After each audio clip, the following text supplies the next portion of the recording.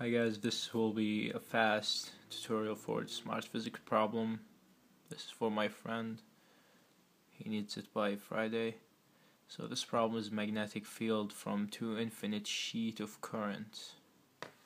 So let's go fast. This is what we need actually from it. They give us a lot more information, but this is what we're gonna need. The N is 13 wire per centimeters, and we have the I1, I2. This is I1, this is I2. Okay.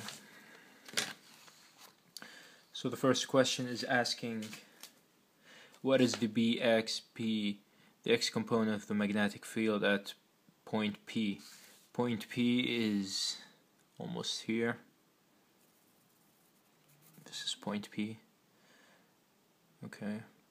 So they want the X component, and the X component here is 0, because if you look at it, if you put your thumb with the direction of the current, and like for this one it's down, so it's hard to do it, so it's going down, which is the Y, and the other one here, this one, if you put your thumb with the current, and it's going also down with the Y direction. So it's actually, there is no B field, there is no magnetic field in the X direction. So the Bx will be equal to 0. Alright, question number 2. They're asking what is the By at the point P. They want the magnetic field at the point P. Okay. If you notice now, when I did the right hand rule, let me grab this. When I did the right hand rule, if you look at this, the current is going down. So if you put your thumb with the, it's not working. Let me turn this off.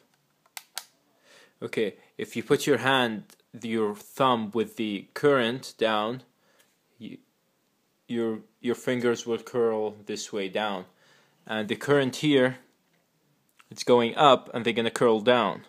So both of them are in the same direction.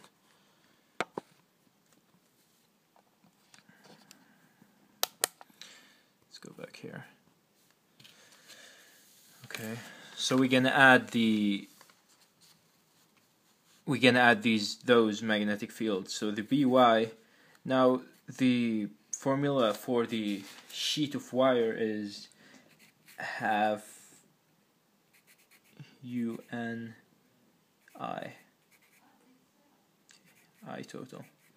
Okay, and since the I total is both of them are going in the same direction, as we said here, it's going down, then we're just gonna have to add them. So B will be equal to half, the U is just 4 pi times 10 to the negative 7 times N, and my N here, it's in centimeter, so you have to change it to meters, which is multiplying it by 100.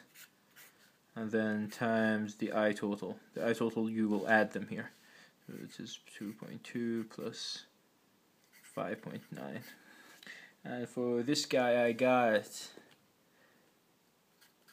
6.616 times 10 to the negative 3 Tesla.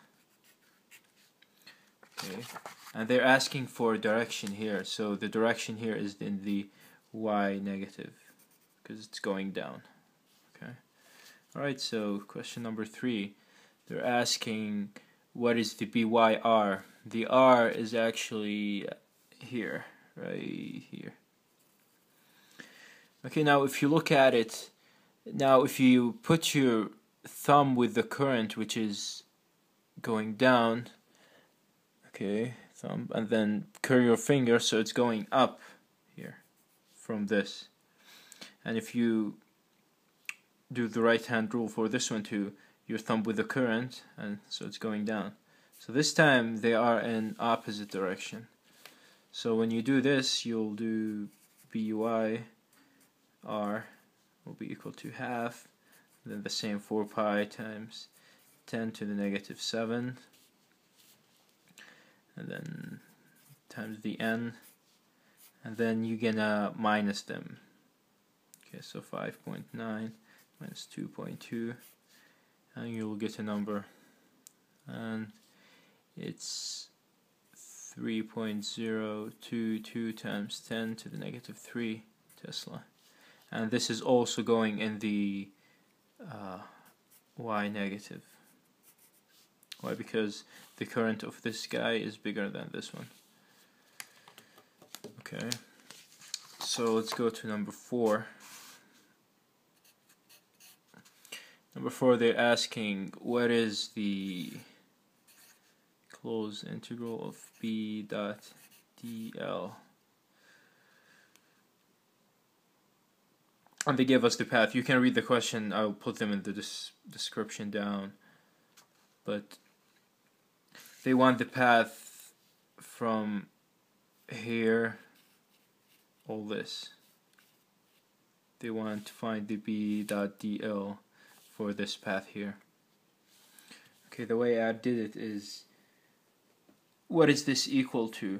Since it's a closed like integral, it will be ui enclosed.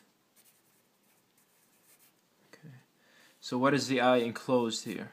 U is constant. What is the I enclosed? If you look at this, here's the I enclosed in this, from here to here.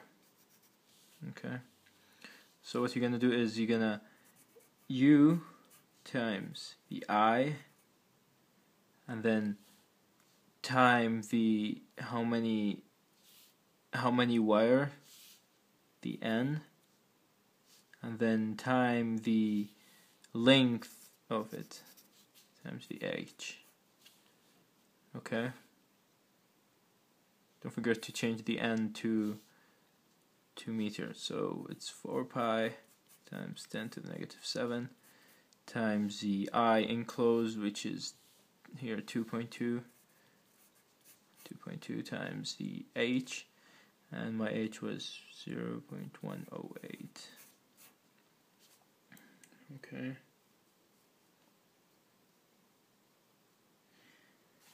and I got the answer was 3.8815 times 10 to the negative 4. And the answer here is negative because if you look at the path here that we took, it's going to be always against the direction of the magnetic field. Magnetic field is pointing always like this way from this, and the path we took is the against it. So if you took the b dot dl cosine of 180 degrees, it's minus. That's why the sign here is negative. Okay, let's go. So number 5, they're asking what is the BYS, the Y component of the magnetic field at point S. So if you look at it, point S is here. Okay. So it's kind of the same as the number 3, but this time this one is pointing up. If you put your what do you call it, the thumb, and then curl it with, here's the point C, and curl it here, so the magnetic field is pointing up here. So it's going up from this one, and from this guy is going down. So it's the same thing, but the magnetic field, the value, not the value, the value, well, so the BY for this one will be the same as what we got here, which is 3.022 times 10 to the negative 3 Tesla, but the direction of it is going in the Y positive. That's the only difference. Okay, let's go to the 6th one. Okay, there, number 6. They're asking what is the integral from A to B, b dot dl. Okay, if you look at this, it's like almost a path. So they want the path here. Okay, so they want the b dotted with dl. and if you do the dl, it's almost like the cosine. So the cosine of this guy is the h, so this is the path, and the magnetic field in the middle is what we got from number 3, not 3, number 2. Is it number 2?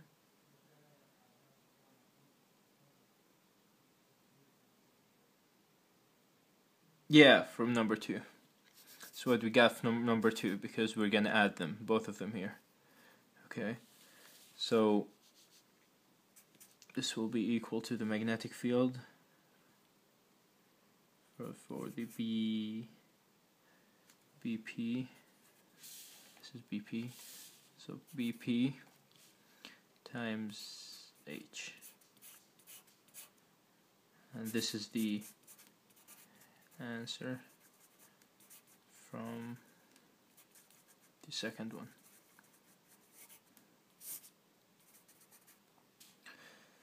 Alright, I hope this helped. I know I said a lot of things and did it fast, but I hope you get something from it. Anyway, good luck, my friend. Take care.